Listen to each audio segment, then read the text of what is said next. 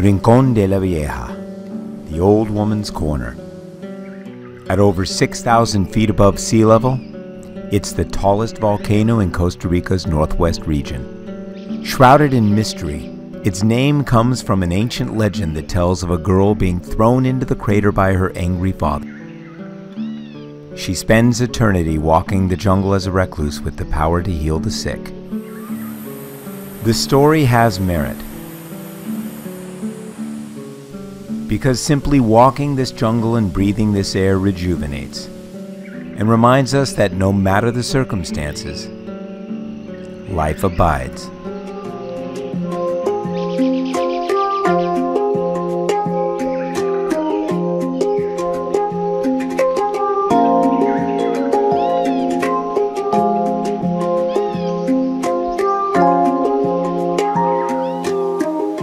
The rivers and waterfalls throughout the park feed Guanacaste's watershed, and in the wet season, provide iconic tropical landscapes.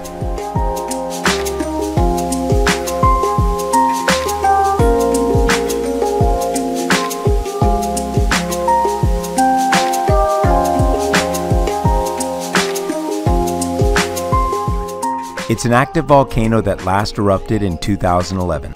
And its life is apparent in the geothermal activity visible throughout the park.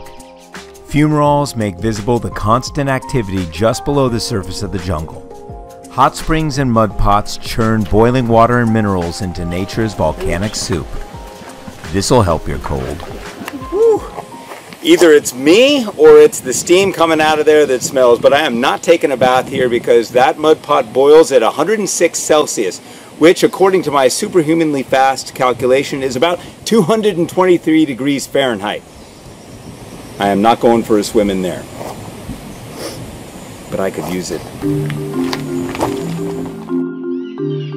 The trunk of this huge kapok tree carves out a pretty big space on the jungle floor, while the tall branches are a habitat for wildlife unto themselves.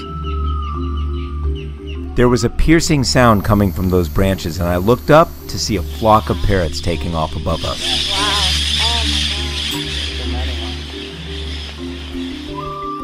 This is a matapalo, which means killer stick, named appropriately because it survives in dark forests where competition for sunlight is fierce by surrounding another tree and sucking the life out of it, leaving a hollow shell behind and continuing the cycle of life.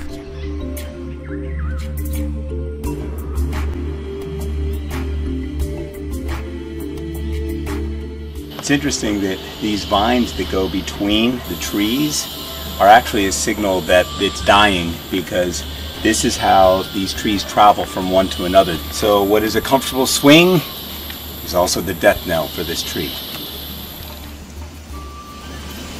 Mother Nature, nothing wrong with it.